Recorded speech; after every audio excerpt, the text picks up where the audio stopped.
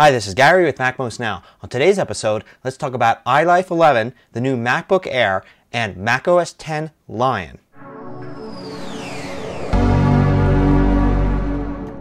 So today in Cupertino, the top brass of Apple introduced three major new products. The first is iLife 11.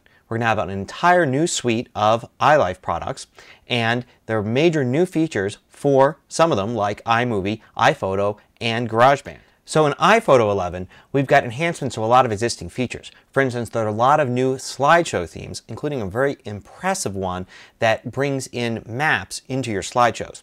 Also, you'll be able to create new types of books, and there's an entire new interface for creating books that uses some of the intelligent data in your photos, like which ones were taken at about the same time and which ones that you've marked as your favorites, to decide where those photos go in the books. There's also going to be these letterpress cards that you can order now from your photos.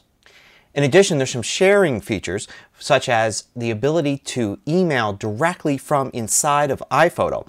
And also, you'll be able to see how you've shared your photo. So you can see, for instance, if you shared a photo on Facebook or Flickr or emailed it, and even be able to read comments that people have left about that photo at some of those sites. iPhoto will also include a full screen mode, and it appears that a lot of applications are going to be getting full screen mode when Lion comes out next year. So iMovie 11 is going to feature a lot of improvements in audio. You'll be able to see the waveform under the video and adjust it, and also add audio effects. There'll also be some new video effects as well. There'll be things like instant replay and flash frames that you could do just by applying things in one step. And it looks like the Faces feature of iPhoto is going to be in iMovie as well. And iMovie will actually be able to know not only who's in the video clips, but how many people there are and whether it's a close or far shot.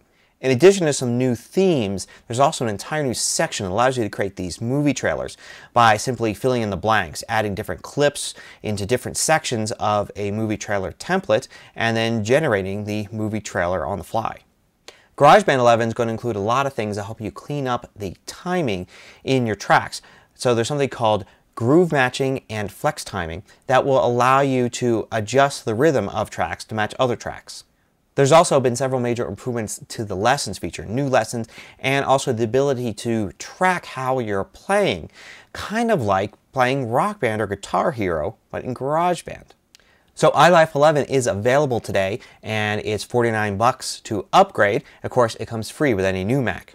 So independent of Lion and of iLife, there's going to be a new application called Facetime, and of course this matches the Facetime ability of the iPhone and iPod Touch. So we'll be able to do Facetime video chats between Macs, but also between the Mac and the iPhone.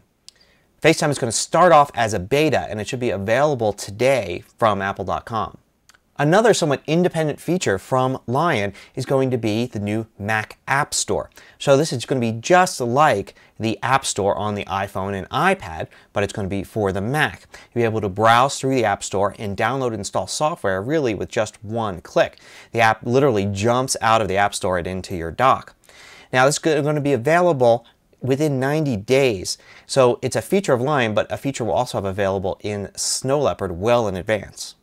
So it looks like the App Store will be just like the App Store on the iPhone, with Apple controlling it completely, developers submitting applications, and then giving 70% of the revenue to the developers. So there'll just be this one place where you can find Mac software and one place that developers can sell it. Now, there's no indication that the standard way to get apps by downloading them from just about anywhere or buying them in stores will be gone. It looks like the App Store and the traditional software distribution models will exist side by side. So to complement the App Store, Lion will have something in it called Launchpad, which is basically screens full of icons, similar to how we're looking at them on the iPhone 4 and the iPad. You'll be able to zip through the different app icons and select one to run, and you can even create subfolders of apps. It's not clear whether that's only going to be on Lion, or we'll also get that in Snow Leopard when the App Store launches. Now Lion, or macOS 10.7, will be available in summer of 2011. And some of the new features are going to include use of more gesturing using the trackpads, and also some really cool improvements to Expose.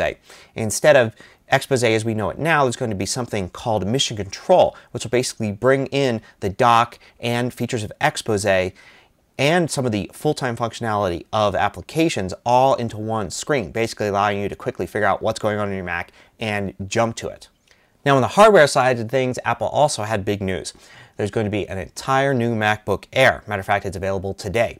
And there'll be two models. One will be a 13.3-inch screen and the other will be 11.6-inch screen.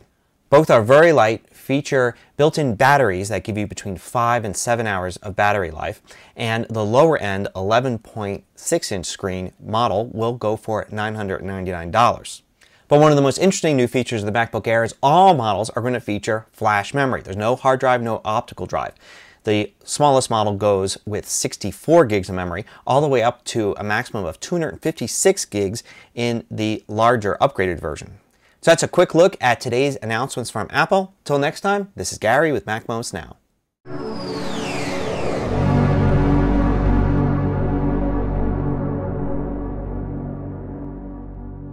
Want more videos? Just go to the MacMost.com website, click on the videos link at the top, and then you could browse all of the Mac, iPhone, and iPad videos by category.